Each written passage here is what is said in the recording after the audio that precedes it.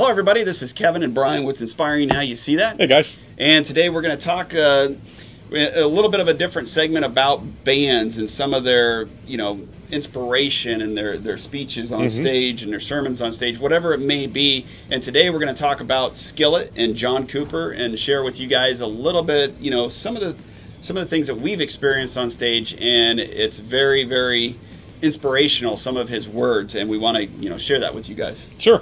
And like you mentioned, so we've talked about Skillet a number of times and how much we love Skillet, and today, like Kevin said, we're going to focus on John, who of course is the lead singer. John's pretty well known of being outspoken as far as his Christian faith and trying to build people up, and so that's one of the reasons that we really love him in the band. He does a lot, which we're going to show you and kind of give you a snippet of. He actually will talk on stage and try to provide encouragement and provide, faith-based teaching, really, from the stage. And he also has a podcast that he regularly does called Cooper Stuff, where he kind of goes more into depth about societal issues, but past that, more to the heart of things, more of how to love people and how to, really dig in deep relationship-wise with people. And I love it. Yeah, and it's great because you not only, go to the concert, get a great show, but you also get great inspiration. And encouragement. And encouragement. I mean, you never know when that person you're standing next to at the, concert maybe, going through something. Exactly. And I always love all the shows that I've been through, not only with Skillet, but many bands do this, and we're going to share others with you guys. But today we're going to show you a little bit of a segment of what, with John talking. And so should we share that with them now? Let's do it. So we'll let you guys, we'll put it on, we'll kind of transition out of the picture, and we'll let you guys watch it, and I hope you enjoy. For some of you people who are older, let me ask you this. Do you remember when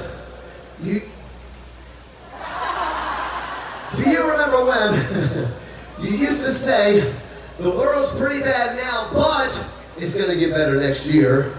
And then the next year rolls around and you go, you know what, didn't see that coming.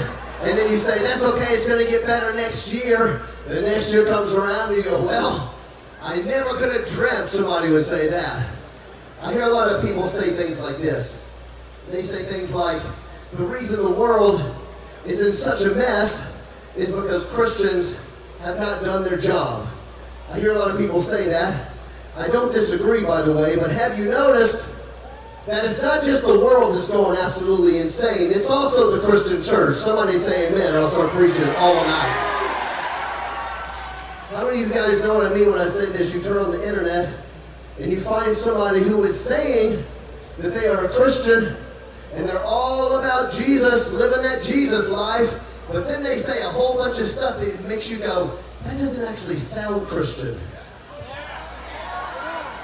I want you to listen to me, especially you young people. Most of the time, the reason it doesn't sound right or doesn't sound Christian to you is because it is not Christian. Somebody say yes! Do not be fooled by these people. Some people aren't going to like what I have to say tonight, but I'm too old to care anymore. There is a trend happening in America, in the church, to say that you love Jesus, but to disconnect Jesus from his own words in the Bible. And it doesn't make any sense. You cannot separate the Word of God from the Word become flesh in Jesus Christ. I am so tired of every week finding out the next absolutely silly thing. Usually it's blasphemous. Is somebody claiming to love Jesus has to say. And I want to tell you young people, do not be fooled by wolves in sheep's clothing. Do not be fooled by these people. I'm not saying everybody that disagrees with me is a wolf in sheep's clothing. We can disagree on lots and lots of stuff.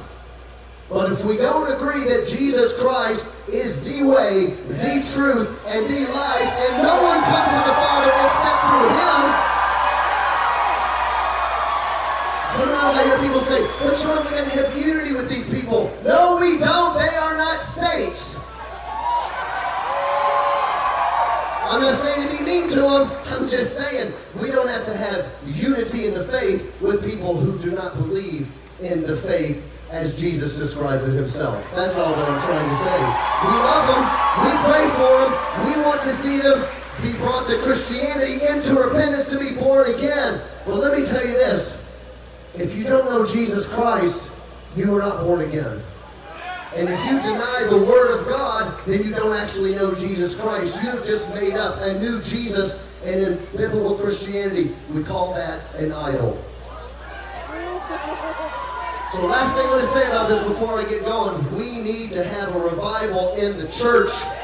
We need to have a revival in the church, and we got to teach these young people what it means to be a follower of Jesus Christ. And I got something radical I want to say to you. It's not actually that radical. It just happens to be in 2021, but it's just the truth, as historic Christianity has typically believed it.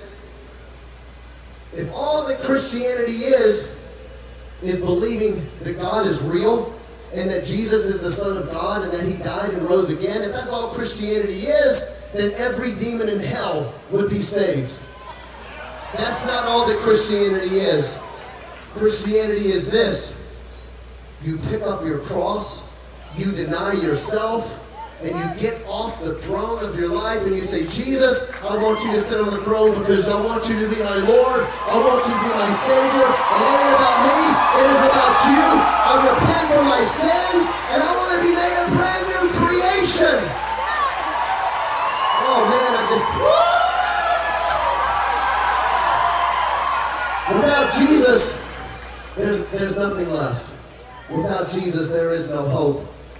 And right now, the most popular thing in the church, the most popular thing happening in the church right now is an idea that we can fix the world without the gospel. That ain't going to happen. I don't care what you are suffering right now, cancer, if you're suffering addiction, drug addiction, pornography addiction, I don't know what's going on in your life. Whatever you are suffering right now, the biggest thing you have to worry about is your sin. It's not about all that other stuff. It is your sin and my sin. It's the same for all of us. Without Jesus, there is no hope. He is the Lord. He is the Savior. He is our hero! Yeah, so that was good. That was definitely encouraging to hear. And again, that's what you hear at every show. And it's not the same speech every show. You know, John tailors it to everyone. It's not just John. It's Korey, Seth, Jen. All of them get involved in this, and you can tell that it's really in their heart to love people. Yeah, and as Brian said, you definitely it's heartwarming when you go out there and you can feel it, and it's all speaking right from right from the heart, and it's great. But we just kind of wanted just to show you just a small segment and encourage you guys to check out the show, whether you're just there to see the show, but also listen to what John or any of the members have to say. And we're going to share, whenever we're at a show and we do catch these segments, we'll try to get it on recording for you guys and share this with everybody out there. Absolutely. So let us know, what experiences you've had with Skillet, or maybe there's another band that has done something similar that has really touched you. We'd love to hear about it. Definitely. So until next time, we'll see you guys on the next one. God bless and rock on.